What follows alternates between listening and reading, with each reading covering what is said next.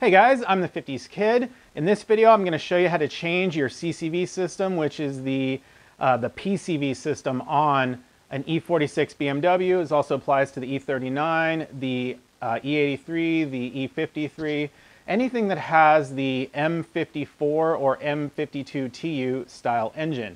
The CCV system, it wasn't very well engineered. It's located underneath the intake manifold. They don't last very long. The plastic becomes brittle. The lower hose that leads from the oil separator down to the dipstick tube so that oil can return to the oil pan, that hose will crack with age and that'll cause a massive vacuum leak. The system can also clog up with a yellow mayo type of substance. Depending on how cold of a climate you're in, your CCV system won't last very long. So it's definitely recommended to change it. I have a previous video on how to change it by pulling out the intake manifold. I think it's kind of a better way, especially for, if you haven't done it before, because you can sort of refresh all of your hoses. You can change all the vacuum hoses that are cracked, and it kind of gives you the best access, and it's the easiest way to go, I think. But then again, it also takes a lot longer. It is more complicated, and there are more things to screw up, I guess, especially if you're a beginner. So in this video, I'm going to show you how to do it the easy way with the intake manifold still in there, or the quicker way, let's say. And a lot of other videos, there are a lot of other videos on this already, but all of them skip like the really hard parts when it actually comes down to hooking the hoses in when you have to fiddle with it underneath the intake manifold. None of them show it because it's very difficult to film, but I'm going to film it. I'm going to show you all the hard parts so that you can get the best picture in your mind's eye of how you do this. Anyway, let's get started. There are several things you're going to need to remove from this engine before we even get started with this job. You're going to need to remove the air intake, the air filter box, the upper and lower intake boots. You're going to need to remove the DISA valve. You're going to need to remove the heat shield. You're going to need to remove the whole microfilter housing. And then you're also going to need to remove this cover right here. I typically don't refilm this. I've actually done a video in the past. It's called E46 Common Repair Steps. I'm going to link it right up here at the top of the screen. Go ahead, watch that video first so that you can understand how to remove all of these really common parts, and then come back to this video and then we'll get started. So where we need to go from here is we need to remove the dipstick tube. We need to remove this electronics box. We're going to unbolt it and sort of move it across to over here. Then we need to remove the idle air control valve and the throttle body, and then we'll finally have access to everything that we need. Let's start off with the oil dipstick tube. There's a 13mm bolt right here that we just need to remove.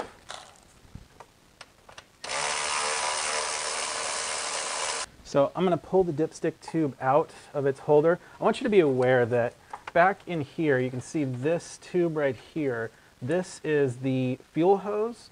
This is normally going to be sort of clipped into a plastic clip, so you're going to have to reach down and sort of undo the little plastic clip to get that out of there. There's also another little hard plastic line and a clip behind that. You'll have to get that out. And then you'll want to fish your oil dipstick tube out, sort of out from around the fuel hose. Now you'll notice there's another little hose still attached to the oil dipstick tube. That's the return line from the CCV system. And we're going to need to get that line off. Now for you, the easiest way is going to be to cut it off. So you want to take a little utility blade like this and just make a slit right down here, okay? And that's the easiest way to get that line right off.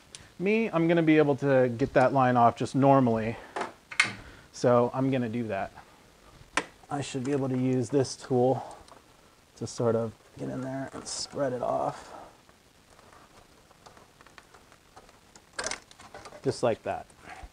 I'm not going to be destructive if I don't have to be, but I definitely recommend that you be destructive because it's just quicker and easier. You'll notice on the end of this dipstick tube, my O-ring came off. My O-ring definitely needs to be replaced. Typically, these aren't going to come off on the dipstick tube. They're going to stay down there in that little hole right there. So just reach down, grab your O-ring, and pop it back on the dipstick. And you might want to replace this. So I'll put the part number in the description. you want to make sure that this is not clogged up. If it is, you're going to want to clean it out. This port, this passage, leads to the outside of the tube. The inside of the tube is where the oil dipstick goes, but the outside is where that oil drains back from this tube. So you're going to want to clean it out. Use some carburetor cleaner, whatever you got, any kind of solvent, and just clean that sucker out. Our next step is to remove this electronics box. There are 3 bolts. They're all 10s. There's one here, there's one here, and then there's one up here. It's going to be right on the far lower side of the throttle body here. Now there are going to be 2 bolts down here. There's going to be one which is just a normal bolt like this, okay? It's a bolt. What we're looking for is a nut. So if you feel down there, if you feel the difference between this one's not going to have a little stud protruding from it, but this one is. This is what it looks like down there. So if you just feel around down there, you'll feel where the stud is, and then a little bit above it, you'll feel where the bolt is. The bolt is for the intake, or the throttle body. The stud with the nut is for this electronics box. So all you got to do is sort of feel down there for it.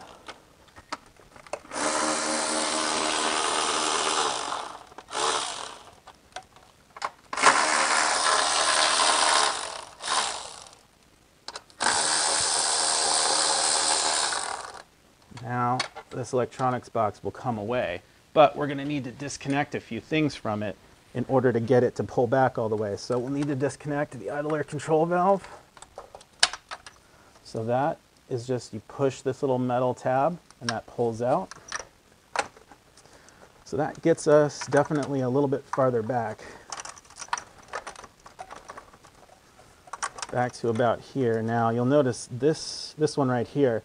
This is the evap tube. Let's see, can we see that? Yeah, this is the evap purge solenoid. So we're going to disconnect this. Now this one is a very distinctive connector because it's reversed.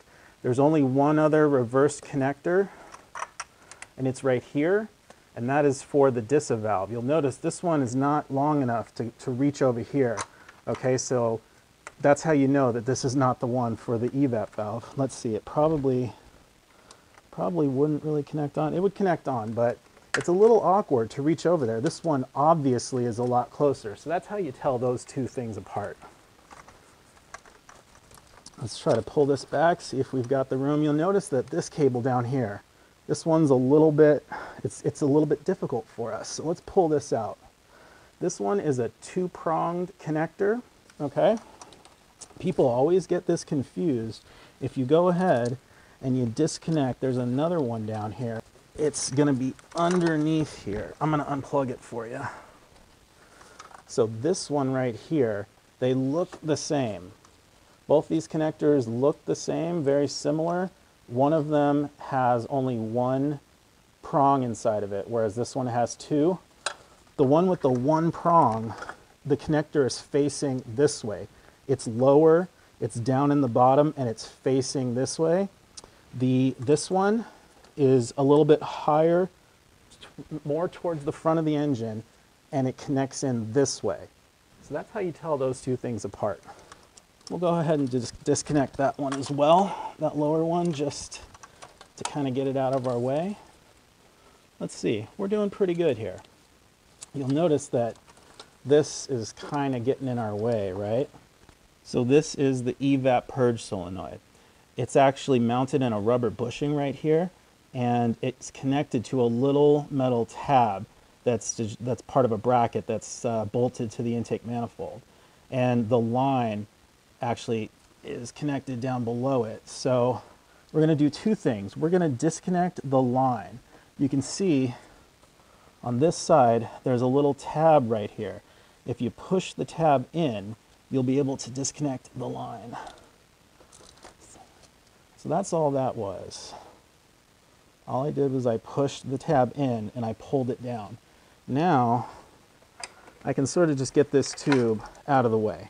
Now it's not bothering our electronics box as much. We got a lot more room to push that electronics box down. Now we're getting a lot of room here. Now, this is not all you want to do with the purge solenoid. it's going to be helpful if we pull it forward and just pull it off of that little mounting tab. That way we're going to get access. You see this tube right here? This little curved tube, that's one of the CCV tubes. And then you see that one that's going at a diagonal like that, right here? That is also one of the CCV tubes. That is the, we needed that access. We need to be able to get our hand underneath here to fiddle with this. This is one of the big secrets of doing this job. You need to pull that evap purge solenoid off so that you got access. So next thing, we're going to pull off the idle air control valve, which is going to be 2 T40s right here and right here. And then we're going to pull off the throttle body, which is going to have 4 10s up on each corner. Now, if you have an M52 TU engine, you're going to have an old style throttle cable that is coming through a bracket right here that's going to be connected to the throttle body. And you'll just need to take off the idle air control valve and that bracket at the same time, and you'll be able to sort of get that off of the throttle body. I wish I had one here to show you, but it's pretty simple. It's just like a little bicycle cable. If you've ever seen like a brake cable on a bicycle, how that connects in, it just slips into a little hole in the bracket. There should be a little cutout where you can, just turn the cable and just pop it out. So that's all you got to do. So our idle air control valve.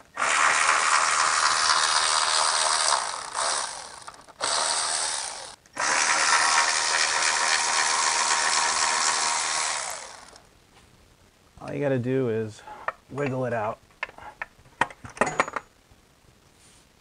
So there you go. Now, you should be able to do this. You should hear this little noise. You should be able to, when you're doing this, if you can sort of look in there, you should see that little flap inside flapping up and down. If it's not flapping up and down, or if you've never pulled this thing out, depending on the age of your car, this thing's going to be gunked up. And what you want to do is spray it with WD-40, because that'll both clean it and lubricate it. You want to make sure that it's nice and clean and clear like this, flapping free. Next, we're going to get out the throttle body. You can see 2 of the bolts right here. The other 2 are below it. So we're going to unplug the connector. There should just be this one thing on the side. Push that, and it'll pop off. Hey, I got mine off one-handed.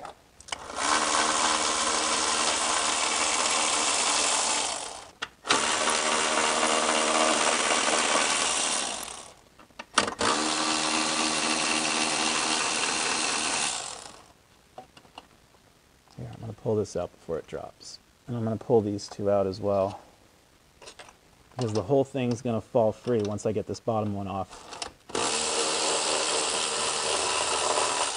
And there you go.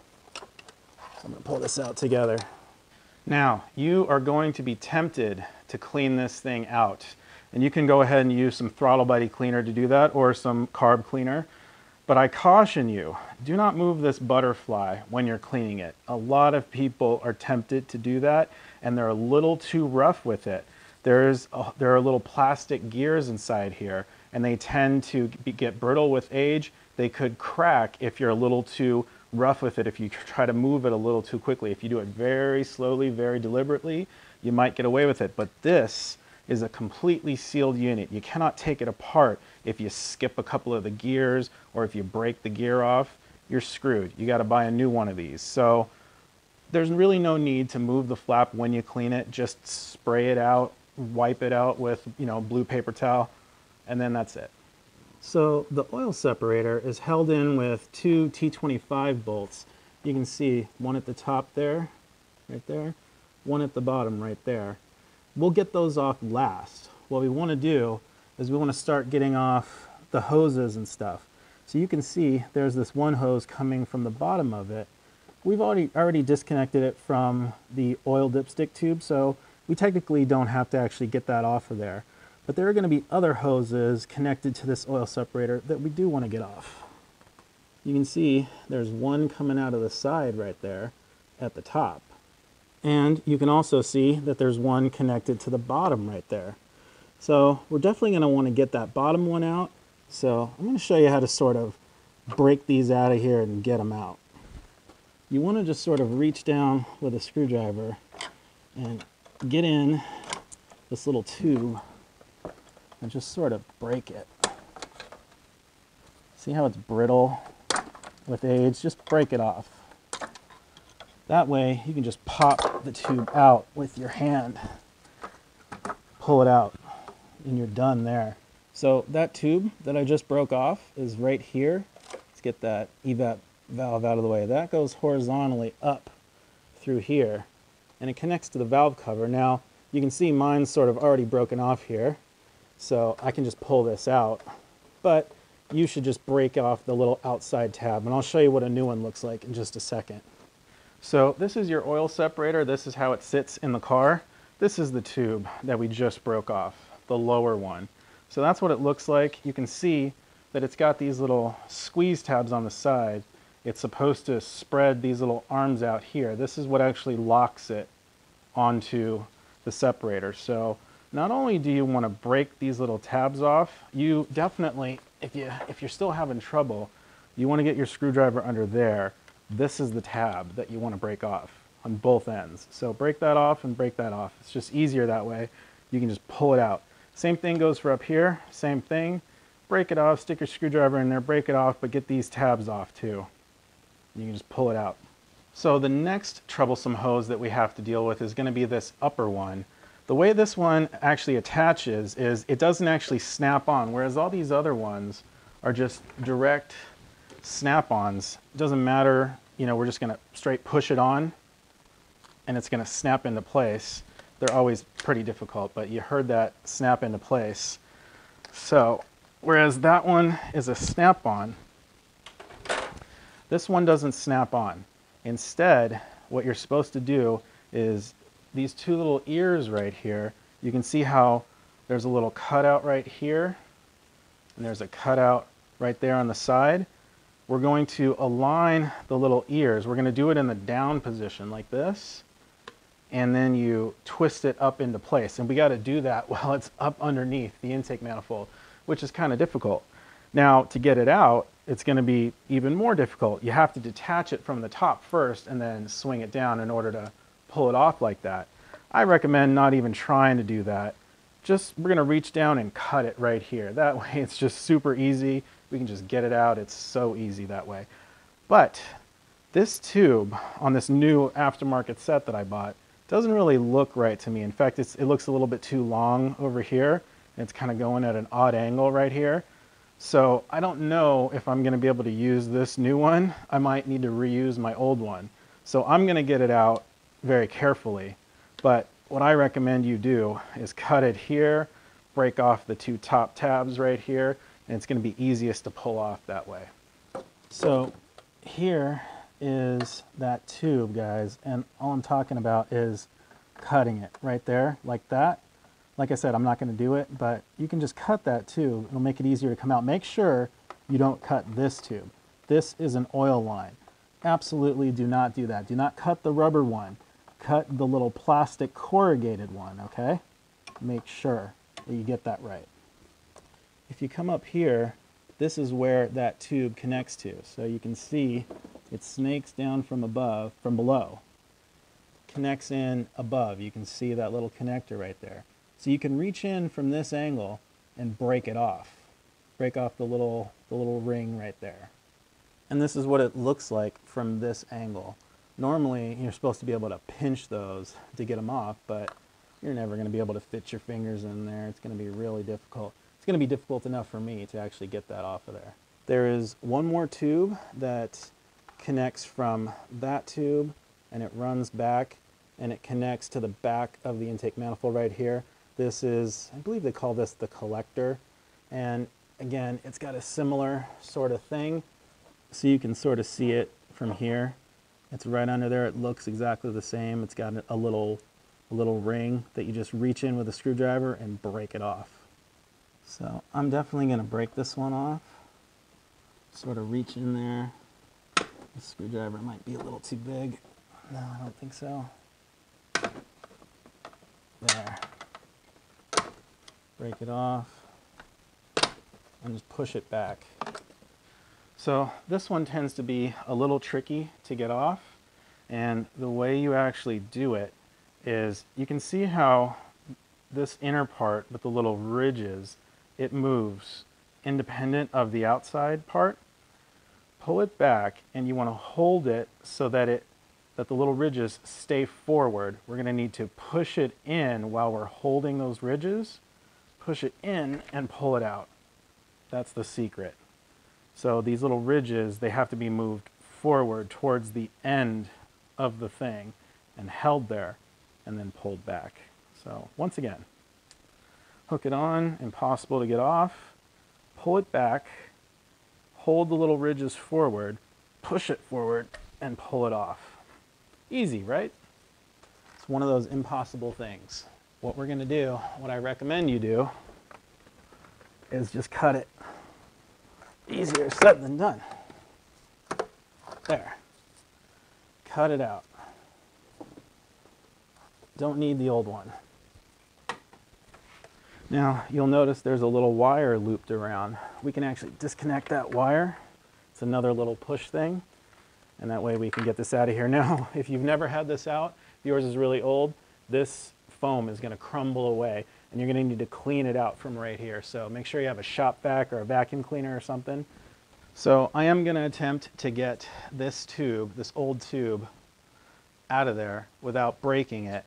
So I'm going to reach through from here, right here, and I'm going to try to press on these tabs and see if I could get this off in a civilized manner, because I might need to reuse this old one.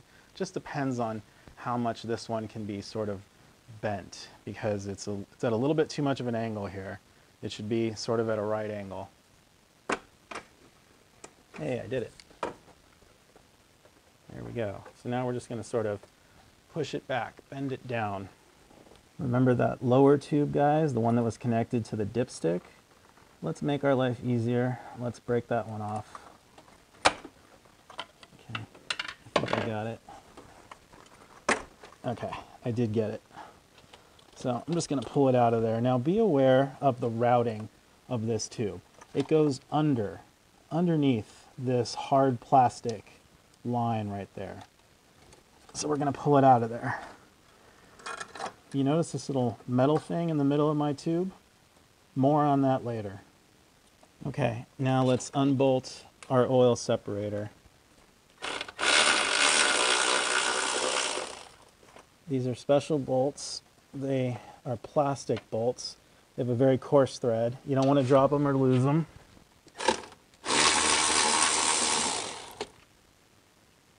So hopefully you're understanding how it would be so much easier if you had gone ahead and cut this ribbed tube and such. But since I didn't cut mine, I'm just gonna sort of fiddle with both of them, twist them to the down position. This is why nobody films this, because you need you need 4 hands. What I just did was I twisted the tube down a little more and the oil separator out. Now I should be able to pull this off. See? So that came right out. So there's our oil separator. And I was able to pull this tube out so I can possibly reuse it.